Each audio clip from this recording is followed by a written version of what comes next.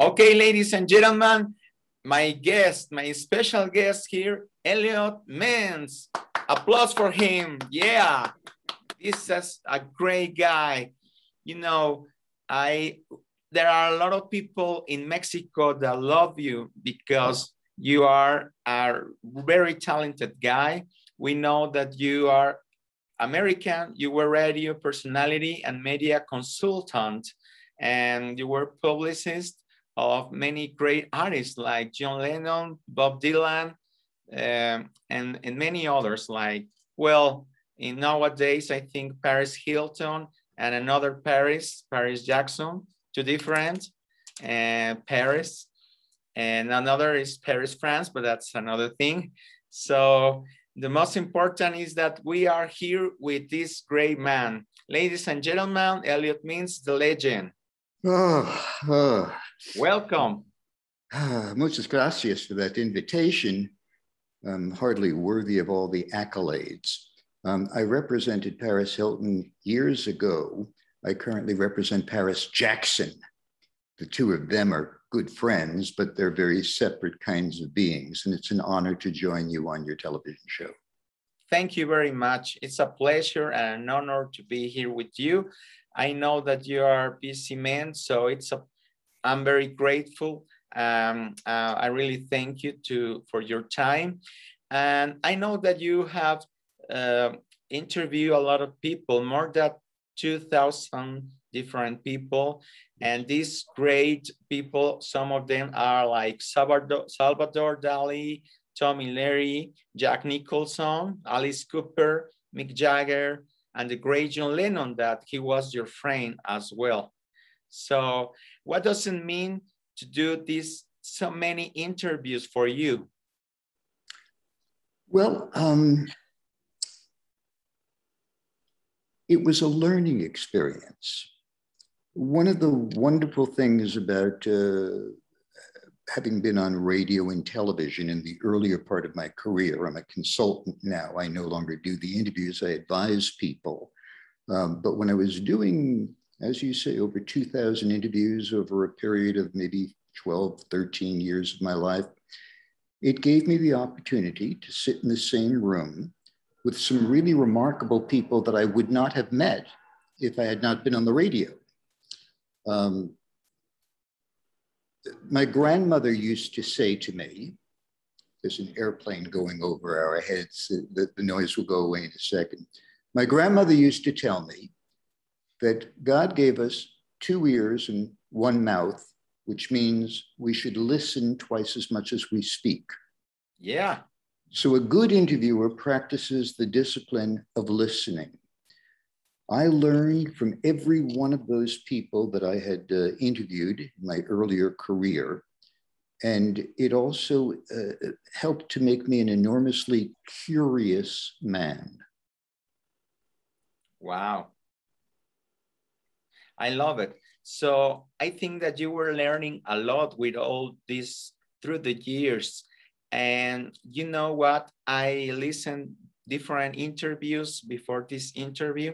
Thank you. And it seems to me that you are a very smart guy. You really are very intelligent, very smart. And there was a spiritual interview that a spiritual coach or astrologer, or I don't remember his name, he did with you. So it was great to know about your spirituality too. What does it mean life for you, Elliot?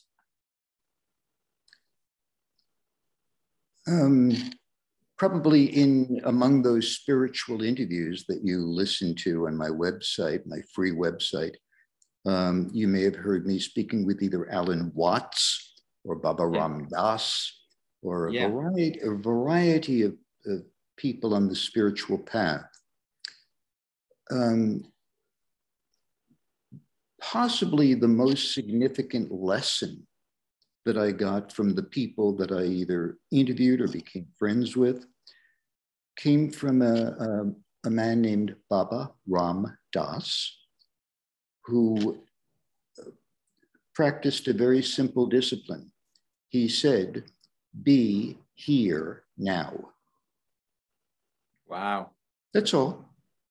When people tell me, I want to get started in meditation, I want to get started on the spiritual journey, what's the first book I should read?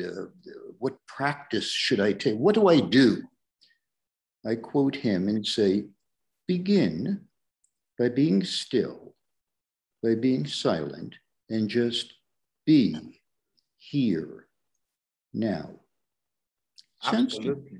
Sounds simple, but you're a man of spiritual pursuits, and you know first that you have to empty your mind of preconceived thought, distraction, visions, things that just get in the way of clarity.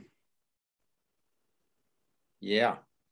So I think that life, well, we have a life, every one of us, and we can do whatever we want. So Elliot Mintz feel comfortable with his life. Elliot Mintz it's conscious about what he has done. And is there something that you would like to do that you haven't done yet? Oh, many things, many things. I'm far too young to look back, and I view each day as a possibility for a new adventure. I have more time now in my 70s than I did in my 20s and 30s when I was doing all that stuff. So there's more time, during the pandemic, during COVID. People said, they found themselves just sitting on their couch watching Netflix all day or something like that. I took the time during that year to reread every book in my library behind me that I read too early in life. I read some of the most important literature when I was 15, 16, or 17. I had no idea what was going on. So during COVID, I had a chance to read a few hundred more books. We weren't able to interact with people in bars and restaurants. So I took walks and I took hikes and I practiced meditation. And I had very important conversations with friends of mine and met new people that way by phone. The point being, no matter what cards are dealt to you on the table, you pick up the card and you work with that card. And there are going to be moments when you get a very positive, affirmative, happy card. Great, enjoy that one. But know that there's another card to pick up. And if that's a blue card that brings you down in some way, see what the teaching is behind the sadness. Is that kind of clear or too wishy-washy? Excuse me, what's the... Is what I just said kind of clear, or is it too abstract? Oh, yeah. I think it's, well, I don't know what to say, but I would like to ask something that it's in my mind for you right now. Yes. What do you think? Why is there a lot of suffering? And I know that it's a very hard question because you believe in God. You said in an interview, we are all part of God. But why do you think God allows suffering? There are a lot of suffering in this world. We would like to have a peaceful world, like John Lennon said. Give peace a chance, no suffering, peace, love, compassion. But what can we do? Is enough just the thoughts and the perception? Or do you think we need all this in this world? It's a very profound question. And it's a question that we've been asking since the beginning of time. Why would God create suffering? Why would he create cancer, starvation, homelessness, war, all the things on earth that have haunted us since the dawn of time? Of course, none of us know. If you're a believer, you believe that there will come a time in the afterlife when you will be able to get the answer to these questions. I have faith that everything that happens has happened for some kind of reason that many of us, or all of us, just don't get, just don't understand. I cannot explain it away. That would be arrogant.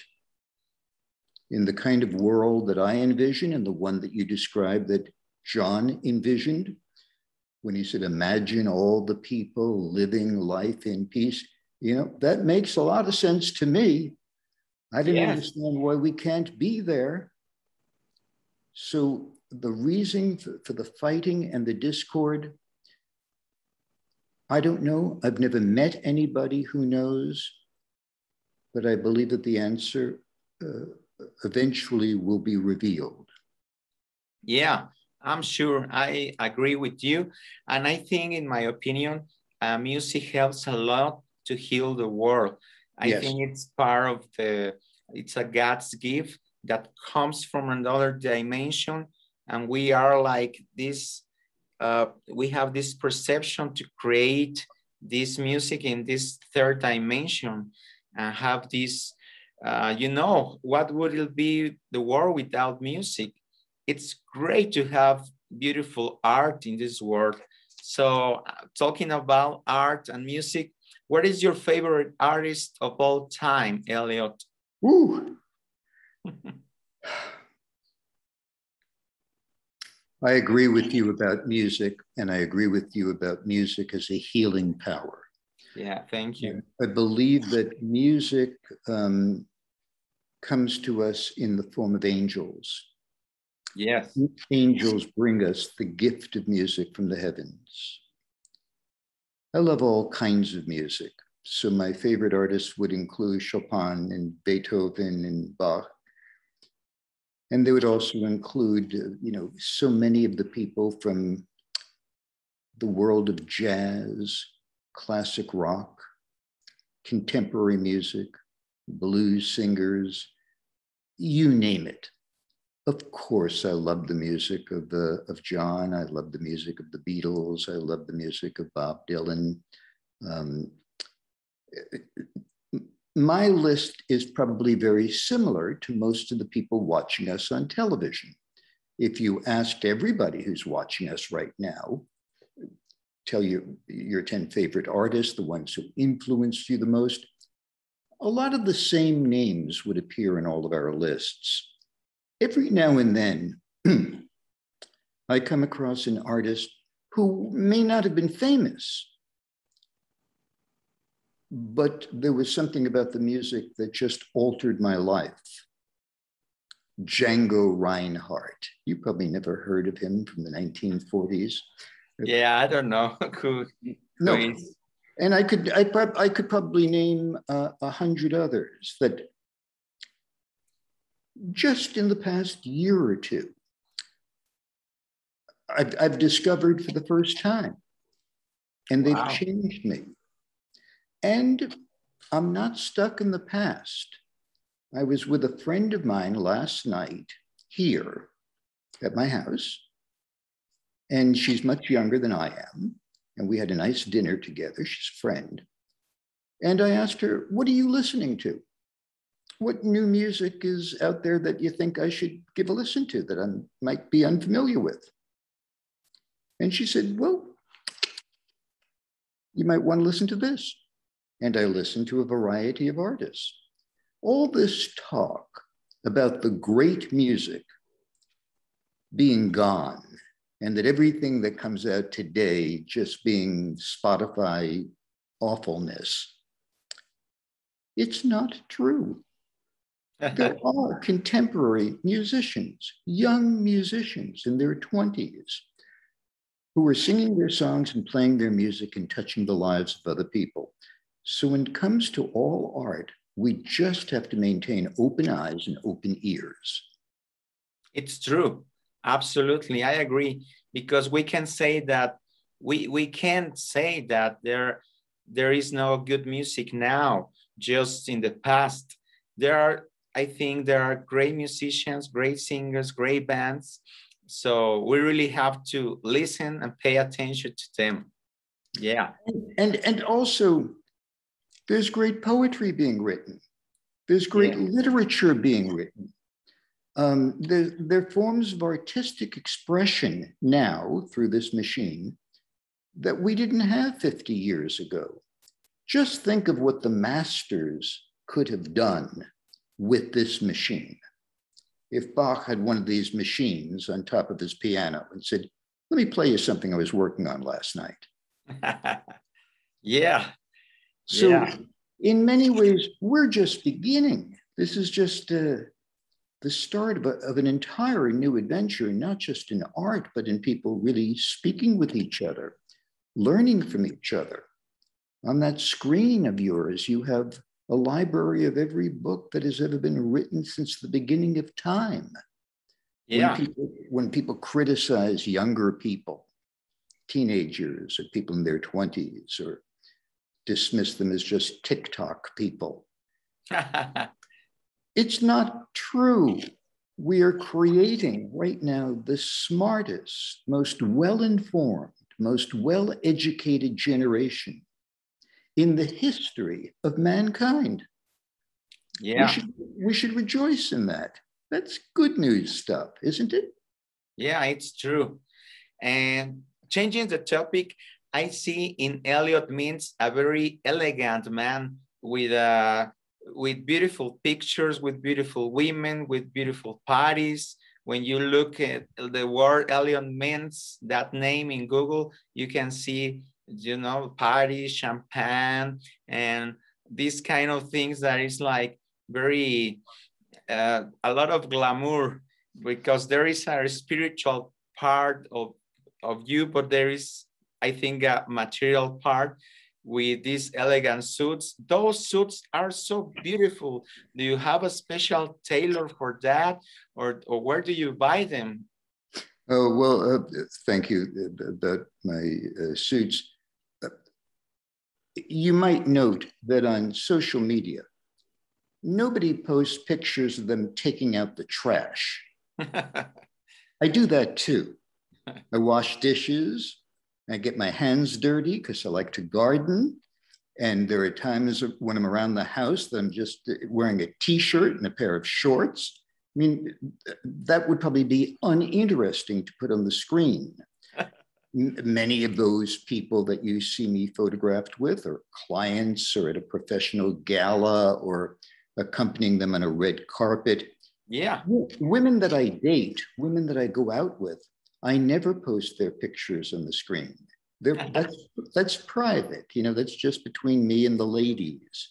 So yes, I know that some people get this impression of me being kind of a Hollywood guy because of all that.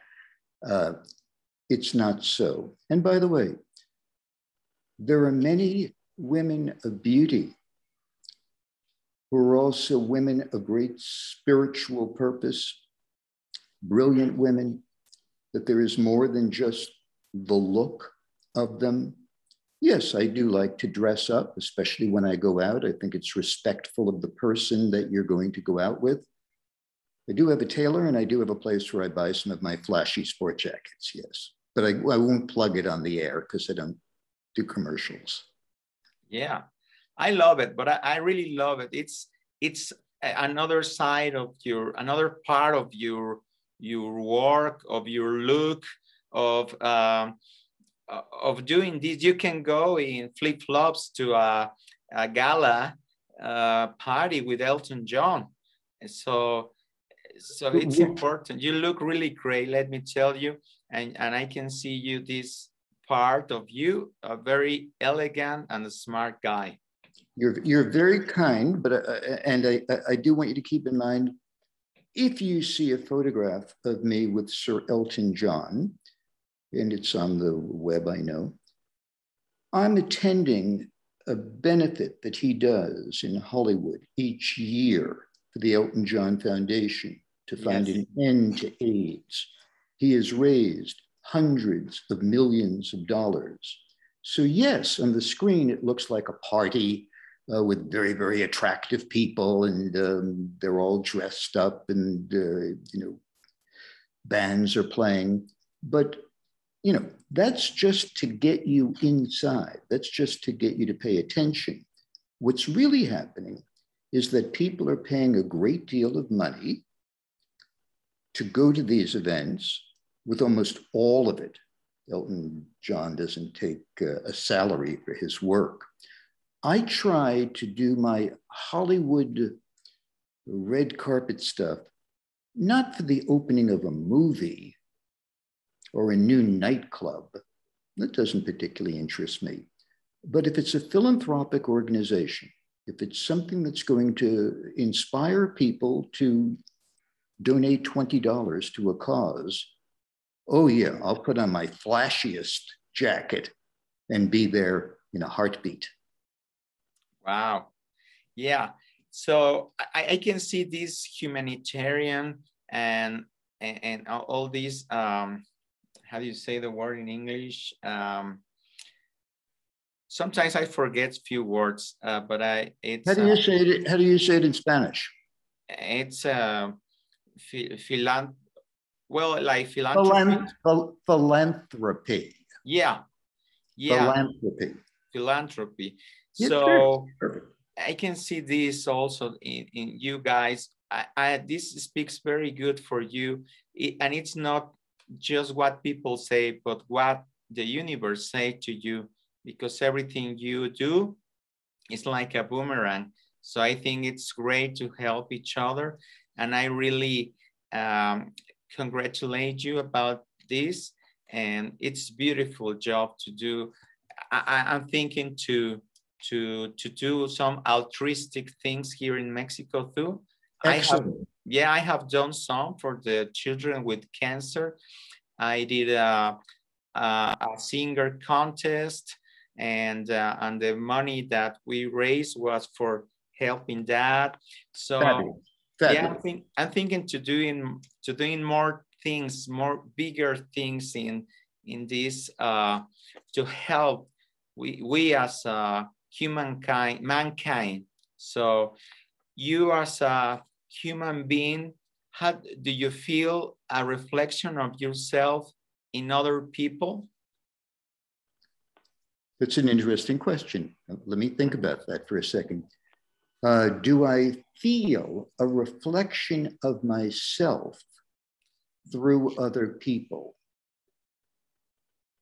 I hadn't thought about it until this moment. I'm sure when we're finished with the interview, I'll have a much better answer.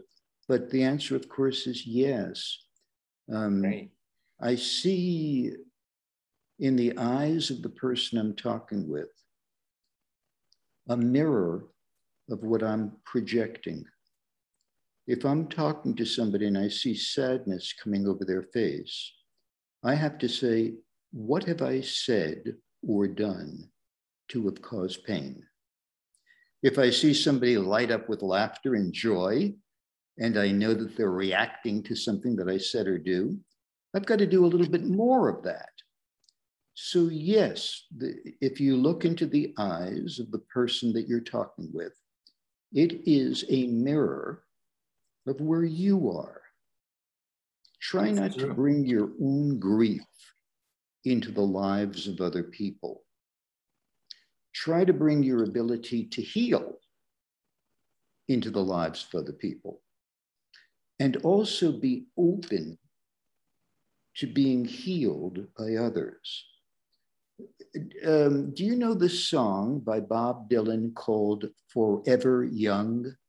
Oh, I have heard that, yeah, Forever Young. Yes.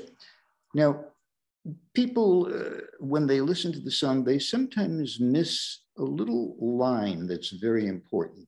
in that song. Bob writes, "May you always do for others and let others do for you." So people get that first part, may you always do for others. That is the righteous thing to do. But also allow for others to do something for you. Keep an open heart. The energy must not flow just in one direction. So when we use those expressions about we're all in this together, et cetera, we really are. It takes two people to have a conversation. And in terms of healing, some people are strong enough to heal themselves. Some people are. But most of us need some encouragement, need some help, spiritual help, sometimes financial help, moral help. Whoever you are and wherever you are capable of helping another person, even if it's pequeño. You have that ability if you choose to use it. Yeah, I agree with you. I'm surprised because I didn't know that I was going to listen to this great guy, not just as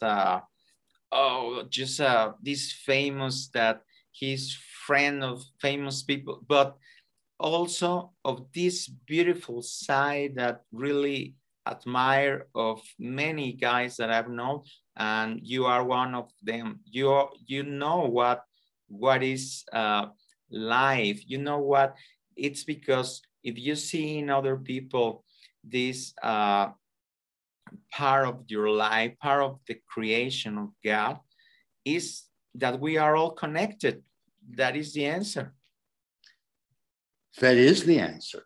Yeah. Like it or not, there are some people who don't like that. There are some people who say, no, I'm independent. No, I'm better than that person. No, I'm stronger than that person. I've got more money than that person. Don't tell me that I'm connected to that homeless person on the street. I have nothing in common with that person. That person just doesn't want to work or get a job or something. Yeah. I work there. That's nonsense. Elliot, and that is, we understand that because it depends on the perspective that we understand that. I can see myself as the greatest because a little ant is nothing for me. But if I go into the space and I see this tiny blue planet that is the Earth, we are all here. So we can see the universe is a paradox. We are nothing and we are all at the same thing. That photograph, it was just last week in 1969 that we celebrated the anniversary of the first landing on the moon. Yeah. And that photograph that Buzz Aldrin, he was the second man who walked on the moon, he took a picture that's referred to as Earthrise. It's the most downloaded picture in the history of the internet. And when you look at the photo, and anybody right now can just type that in, Earthrise, the first thing that you notice is that there are no borders, there are no countries. You don't see people being different from animals. You don't see animals or people. You don't see skin color. You don't see palaces in the sky. What you see is this tiny little ball. Imagine all the people. That's the hood. So that's this. So that means that just the mind of many humans and the culture are creating all these separations and all these differences. Of course. So it's enough that we have illness in this world, and now we are doing a lot of, I don't know how to say in English, but like castigarnos Castigarnos. Does that mean looking inwardly? I'll punish, is punish ourselves. I mean, I wanted to say punish, castigar, punish. It's like punish ourselves with all this kind of thinking, I think. And I don't know if you know what I mean? Yes, I think the word that you're looking for in English would be castigate. Castigate. Okay. And I believe the Spanish is castigar. Yes. And it is a form of punishment, as you say. Yeah. And yes, the world, so many people talk about this divisiveness that we see everywhere, you know? One of the things about the divisiveness is that we are learning, even through anger, even through raised voices, that after everybody finishes shouting and making noises and waving flags or whatever they're doing, we all want to go home to somebody who we love. We all want to have a meal. We all want to have shelter. We all want to be able to sleep. We'd like to wake up in the morning, do our work, do our service. Then we go back out in the streets and we shout at each other or write angry texts on the internet or something. But the reality is, most of us want the same thing. Most of us want not only the best for ourselves, but also the best for our neighbors. And we need the same. We need, we think about material things like the food for living. We need all that. And the spiritual things like love and, you know, all these, we need the same because we were created from the same. And I agree with you, and thank you for telling this. I really appreciate what you're saying. Another question, this is very important question for me. Yes. This is one of my last questions because I know that you have to go to sleep early, but no, you take the time. I go to sleep very late. What is your advice for these new generations that would like to succeed and maybe they would like to be like Elliot Mintz or another person? So what is your advice for them? What is the meaning of success for you and your advice for these people? Be original. Be original. Don't try to be like somebody else. That person already exists. Musicians come to me all the time asking me to represent them. And they say, I sing just like, and they name somebody famous. And I said, well, I guess that means that the record company doesn't need to hire you because they've got the other person who you sing just like that sells 100 million records. The people who have been most successful in music are the people who have done something that had not been done before. They were original. Sure, they built on the foundations of all the music that's ever been created in the universe, but there was something distinctive about the sound of Elvis Presley that we had never heard before Elvis sang the way he sang. There was something about the Beatles in performance, their compositions, that we just had not heard or seen before. The first time Bob Dylan took poetry and thought and combined it with rock and roll music, it had not been done before. When Michael Jackson appeared on the scene, nobody ever sang and danced like that before. And so it is as things go forward. So in the advice department, the first is to be original, not to try and copy somebody else.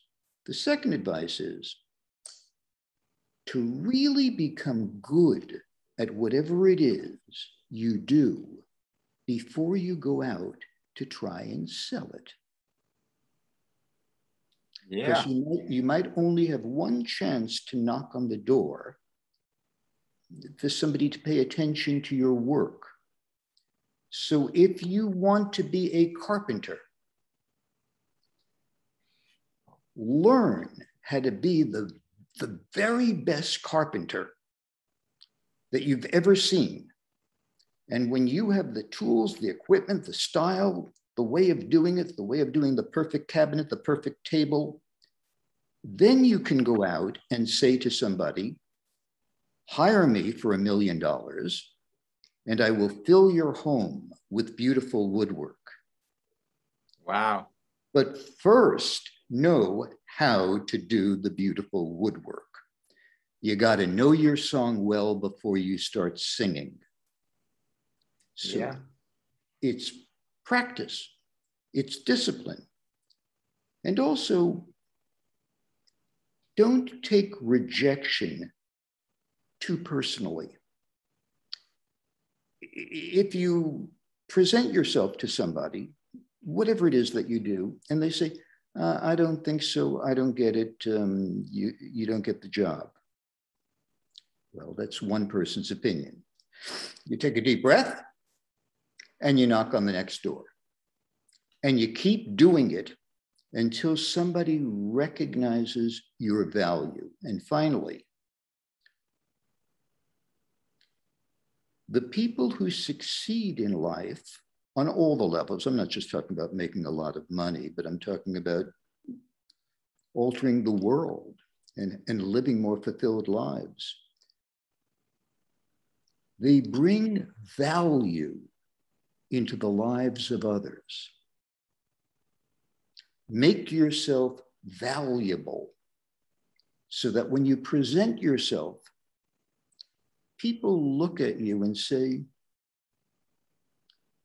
there's something about that woman, or there's something about that man that I trust and value. The message is coming from a pure place. How can I help and how can I be of service to you? So for whatever it's worth, those are the Elliot Mintz tips or suggestions. Oh, I really appreciate these wise words because I really understand what you're saying. And I am 100% agree with you, Elliot. And just one last thing, just to be here, well, grateful with you. I feel that you gave your time to this interview, and I can see these beautiful thousands of music records, albums that you have in your house. Wow, it's wonderful. Wonderful. It's vinyl. That's vinyl. Vinyl. Yeah, I can see them. I don't know how many thousands are there, but it's beautiful. 5,000. Yes. Wow. When I used to be on the radio, of course, the record companies send you records because they want you to play the records on the radio. That's the way it was. And over the years, I was just never able to let go of the vinyl. And I still think it's the purest form outside of tape and live to listen to music. I prefer it over the other forms. So, and vinyl is making a comeback. Wow. Last year in America, 3% of all records, so all music sold were in vinyl. I don't know if that's the case in Mexico, but the vinyl record, in addition to the sound, is an art form. The pictures on the vinyl, 12 inches by 12 inches, are gorgeous works of art. And on the back, the liner notes, the biographies, the comments are like teaching tools. They're educational. So it's a lot different than just downloading something and washing the dishes. So I love vinyl. Yeah, it's a treasure all you have there. And it's beautiful and it's a wonderful interview. And there are many more questions for you, but it can be maybe in another interview in a couple of months if you want. It's been a pleasure, believe me. And your fans are going to enjoy very much this interview. And thank you very much again. And ladies and gentlemen, Elliot Mintz, applause for him. Yes. Thank you very, very much. You're a superb interviewer. You're an excellent listener. And I'll be happy to return to your show anytime that you would like me. I wish you much luck in life. Thank you very much. You're very kind man. Thank you. And I hope to see you soon. God bless you. God bless you. Bye-bye.